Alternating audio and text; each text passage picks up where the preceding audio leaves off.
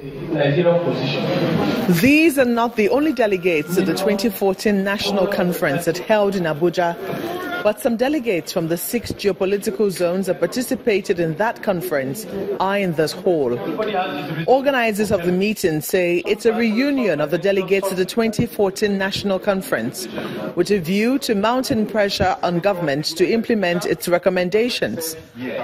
They argue strongly that some of the recommendations of the 2014 conference address some of the nation's socio-political challenges.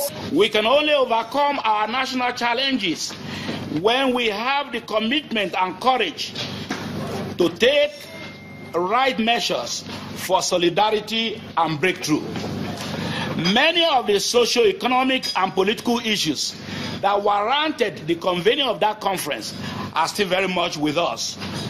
Decisions of the conference on constitutional matters should be subjected to a popular plebiscite or referendum of the Nigerian people. This is a very critical, very crucial recommendation. A representative of the civil society organizations at the conference, Yinka Odumaki, asks the National Assembly to implement recommendations on a truly federal constitution. Our people are ready, desirous to fully participate in the 2019 elections only on the basis of a new and federal constitution.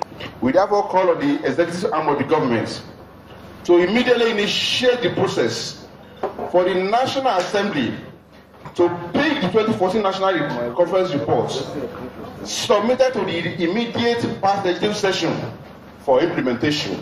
3 years after delegates to the 2014 National Conference concluded the assignment, the implementation of its recommendations has been a subject of controversy, even among delegates to the conference.